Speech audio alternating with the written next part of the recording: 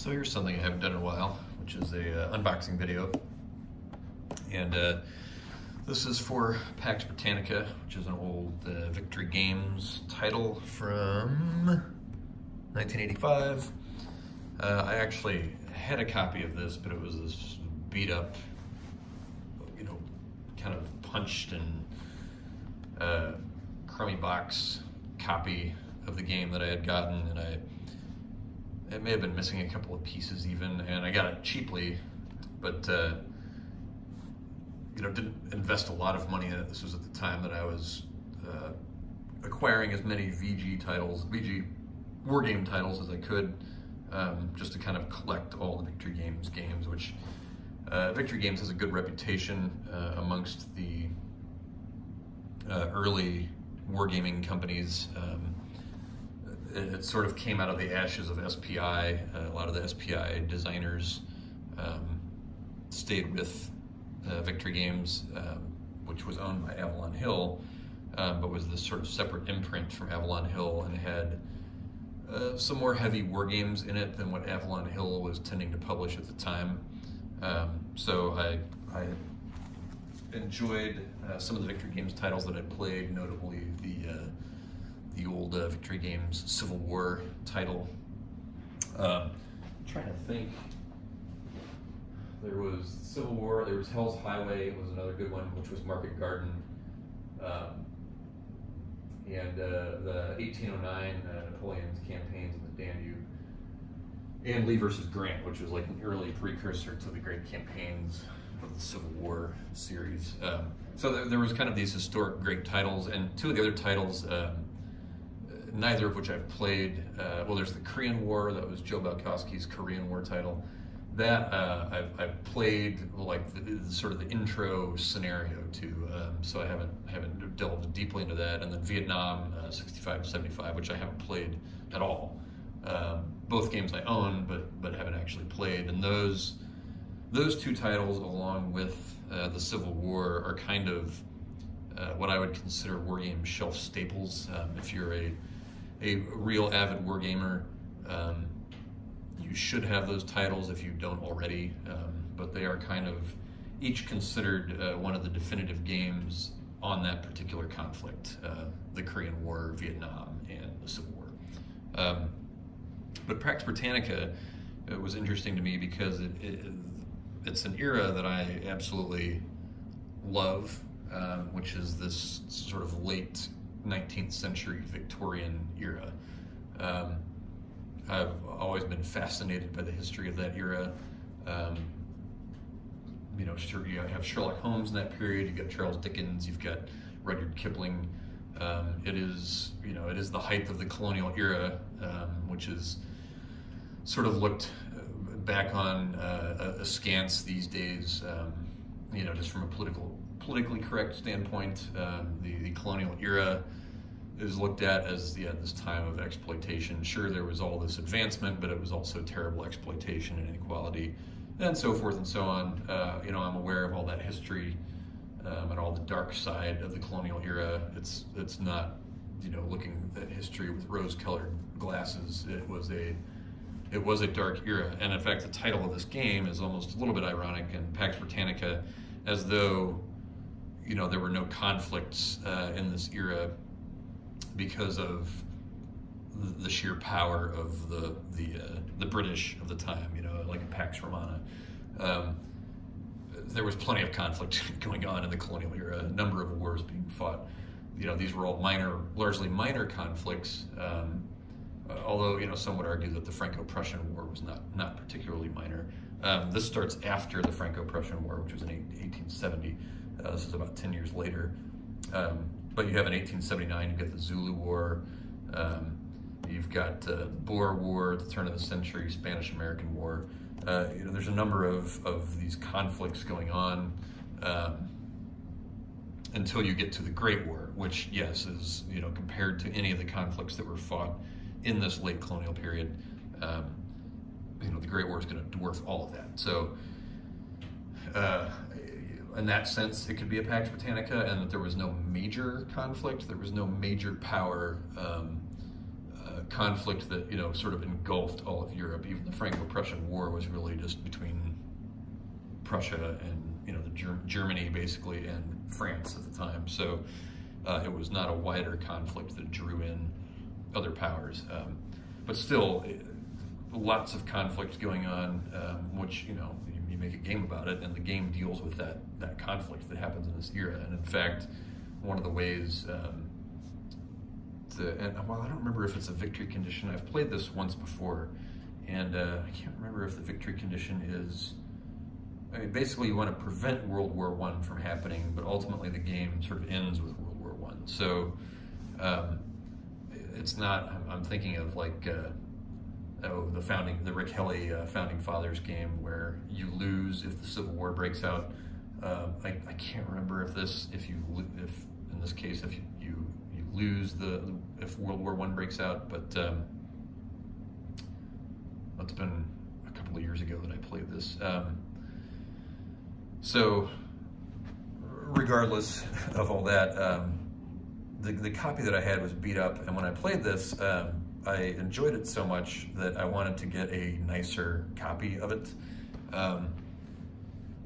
Just because I had to, you know, go through and trim up all the pieces because they were punched out without any care to kind of preserving them. So some of the pieces had tears and stuff on them. You know, this is a 1980s die-cut game where the counters, you know, were glossy and not particularly well die-cut, and they, you know, somebody just smashing them out of the counter sheet and they get all, you know, dinged up. And these have weird, I don't know if there's pictures of the counters in the back. You'll see them shortly anyway when I open the box.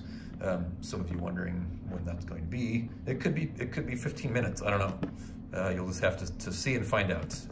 If anybody's watched my unboxing before, you know I can go on for 20 minutes before I even open the box.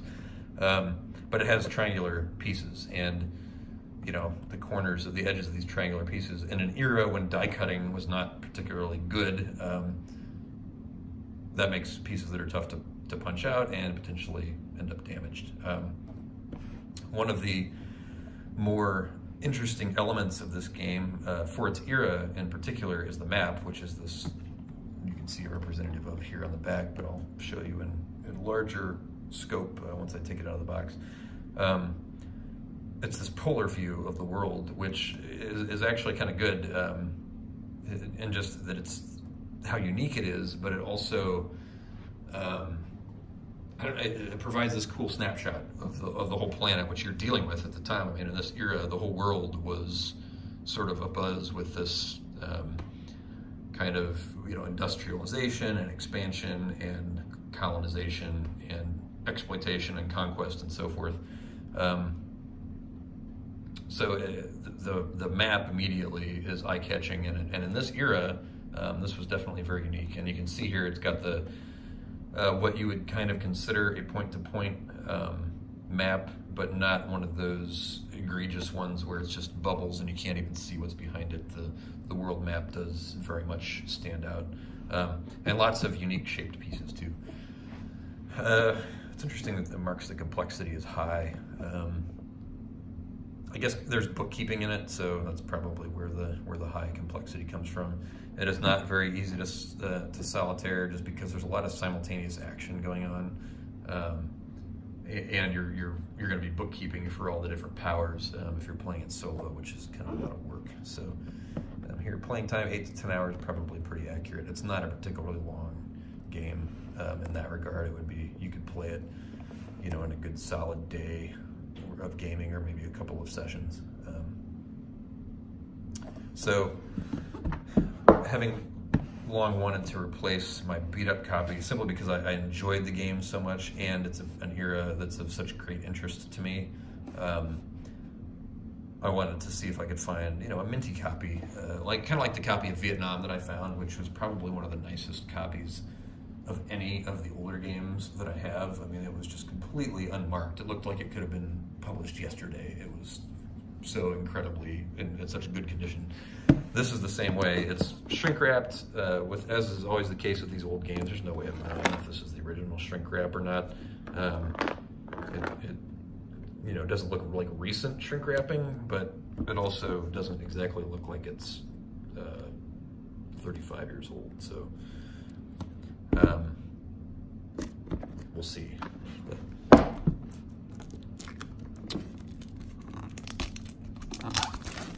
But the box itself is in fantastic shape.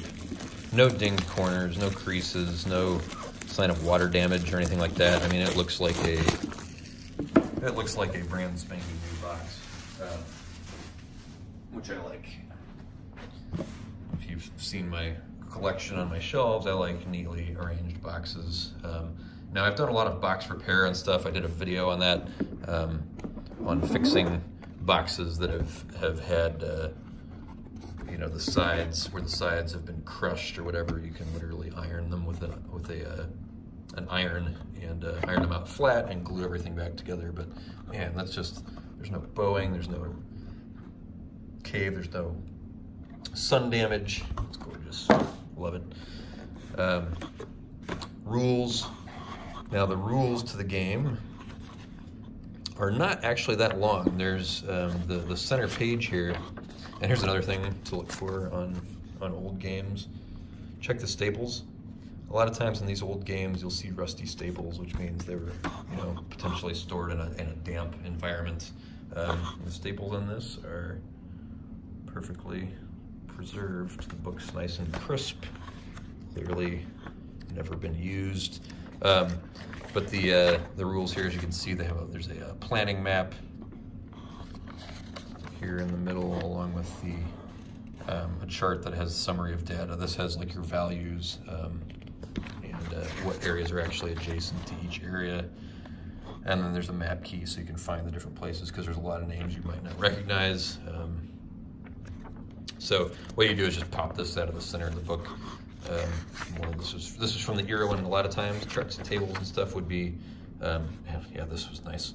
The Rudyard Kipling poem on the back. He is kind of like the ultimate imperialist era British author. I happen to really enjoy. There's another one, White Man's Burden, his classic, today controversial looking poem, basically about imperialism. The designer of this, Greg Kostikian, kind of writes in the introduction, and maybe if there's designer's notes.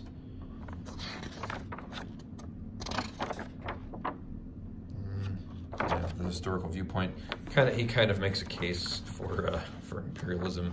He has some conservative views. I think the same thing showed up in his viewpoints in Central America. Another Victory Games title that he did. But the rules themselves are not particularly long.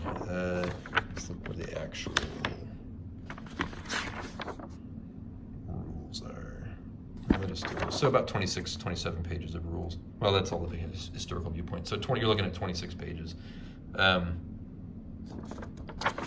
So there are some ambiguities in the rules. One of the biggest challenges of the game is dealing with the fact that people can basically claim provinces simultaneously. It's almost kind of like this free-for-all that happens. And I forget what phase that in. Again, I'm trying to go on memory of the last time I played it, which has been a while.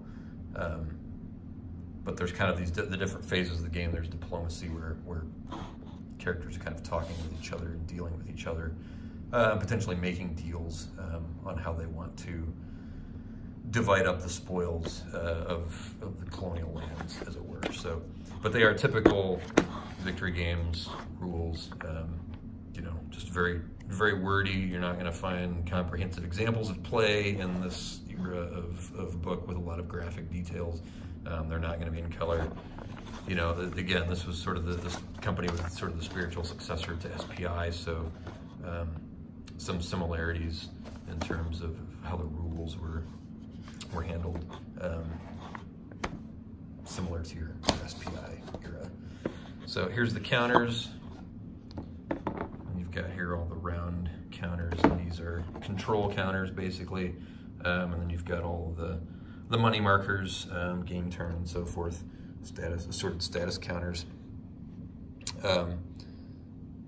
You know, pretty standard for the era. Again, lots of with with round counters and stuff like this, you're going to get the weirdly placed nubs that hold everything in there. And so, you know, even when I punch these out, I have to go through with my trusty rotary cutter and do a lot of trimming to get, you know, the side nibs off. And that's just how it was for this particular era. You can see the die cutting is not super great. Counters are not all uniform size, so forth and so on. All these round counters remind me of Avalon Hill's Dune.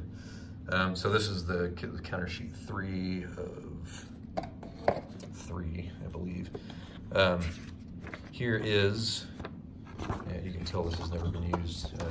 So even if it had been opened and re-shrink wrapped, the power sheets, which show you how to do your setup for each of the different powers. These are the minor powers: Spain, Netherlands, Belgium, and Portugal. And then on the back, this is the Gold Treaty of the Congress of Europe. So like there's a thing where you could actually write out treaties between powers if you wanted. But each of the powers, this is the sort of thing that would be on cardstock nowadays, but this was put together. Basically, each power will have their sheet that has their setup and so forth on it, and that has their administrative records for the start of, you know, where they're collecting money at, and then their income and maintenance costs, which are going to be, I believe, different by power, and each power is going to have its own setup information and different goals where they can, or different things that they can influence on the board. On the back of each chart, then everybody has their own CRT. And this is all the stuff that I believe, aside from the colors, is all going to be similar. Just trying to remember. It's going to be similar amongst the powers and not particularly different. Here's your Germany, Austria-Hungary sheet. As you can see, they all have these different things here. Here's where the German relations, how Germany and Austria-Hungary function as kind of one power. But there, you can see here, same thing on the back, they have the CRT. So everybody sort of has general charts on the back. So aside from the colors, those are all the same. The big bad for the game, Great Britain. As you can see, they have a lot more to set up because they have a giant sprawling empire. We've got Italy, way less to set up, not a giant sprawling empire. You know, and this is not, it's not a particularly balanced game. I think the balance is handled similar to the way it is in EIA, which is, or Empires in Arms rather, which is the more powerful countries have more to do and more points to score in order to actually win, whereas the lesser powerful countries can do less to win. So it's sort of an asymmetrical system.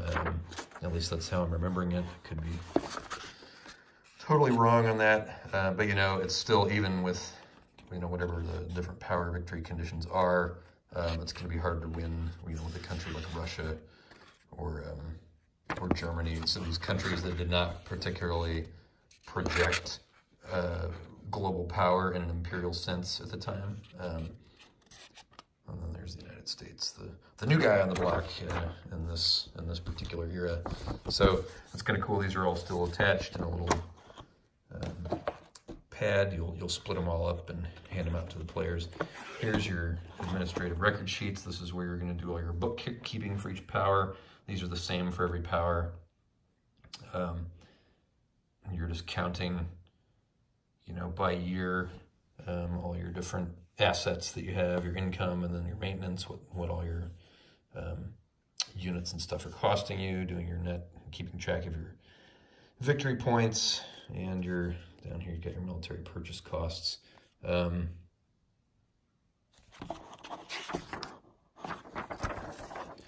the back, movement status change, restriction summary, bonus point victory summary. Here's all your victory points that you would count up at the end of the game.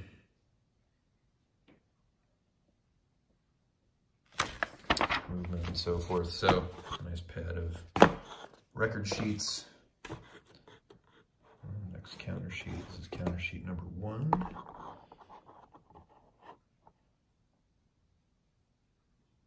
So these are all your British pieces. But again, you can see here, very strange for the era of having these triangular counters, fairly unusual.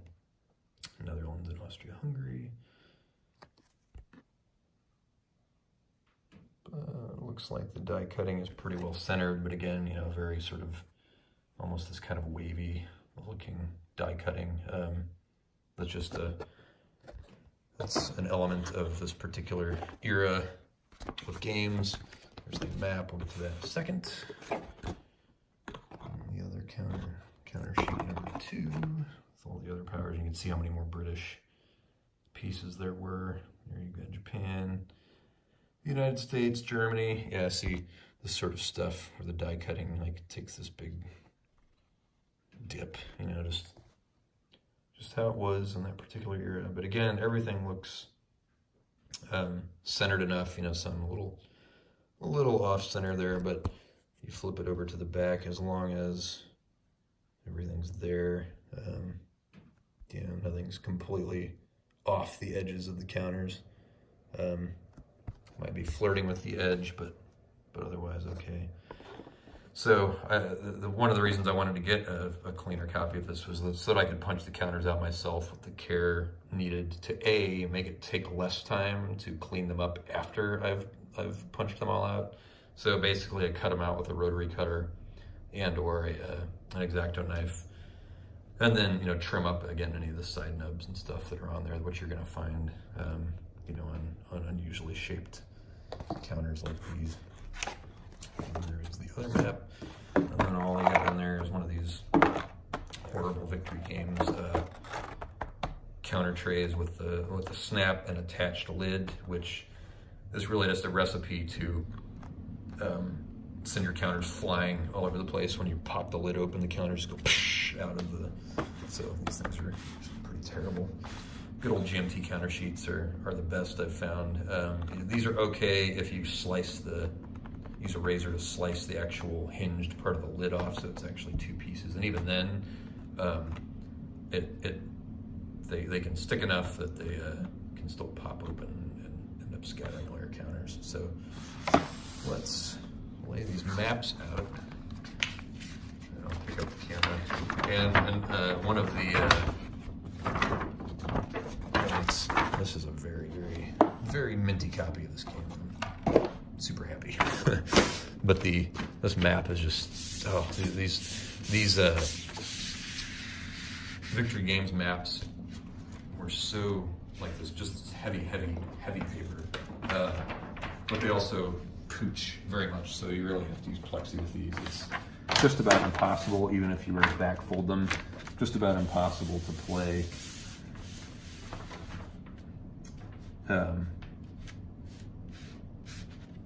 Just about impossible. Sorry, I'm lining this up here. Just about impossible to play this without plexi. Again, even if you're back folding, it's going to be pretty poochy. So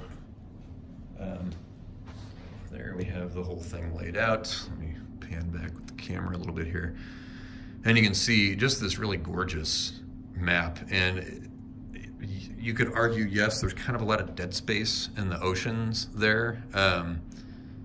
It's not a game that has a lot of charts, so unlike, you know, a typical hex encounter war game, you're not going to have a you know, this huge proliferation of charts that can take up a lot of the dead space that you would have here. And, you know, it ends up with a lot of the activity is all happening on the Europe, Africa, and Asia map, and it kind of leaves the Americas over here. You can see not a whole lot of spaces. You do still have a lot going on, obviously, with the United States and the Caribbean. I remember there being actually quite a bit of conflict there. It may have been the Spanish-American War that I was fighting out at the time.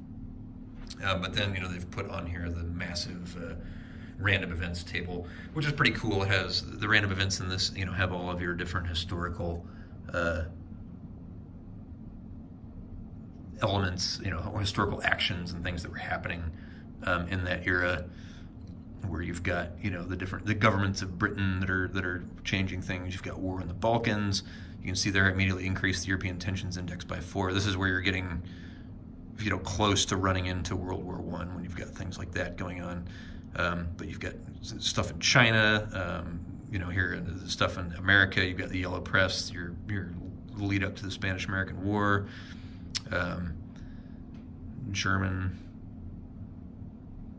stuff going on, South African pressure for Dominion, all these things here, different elements of the British Empire going for Dominion, assorted unrest. Yeah, then you've got, you're always making these rolls every turn then to see what areas you've got unrest in that you need to try and quash militarily.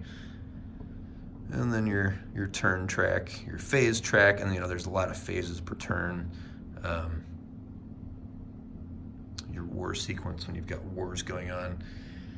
Just again, this whole era is so fascinating to me. So that's just one of the real appeals to the game. Like I love kind of shepherding a great power through this particular era in time, and I don't know. There's just something with all the literature I've read on this era.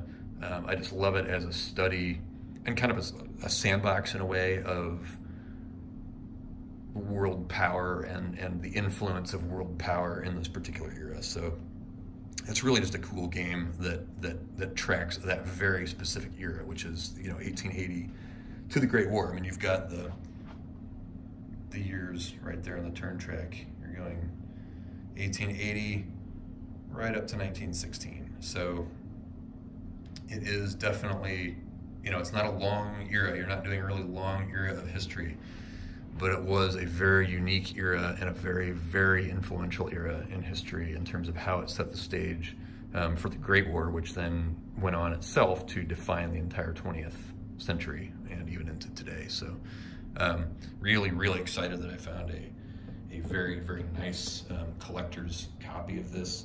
I'm not going to leave it unpunched, even though, you know, again, I already have a punched copy. I want to be able to punch this out with the care that I think it deserves.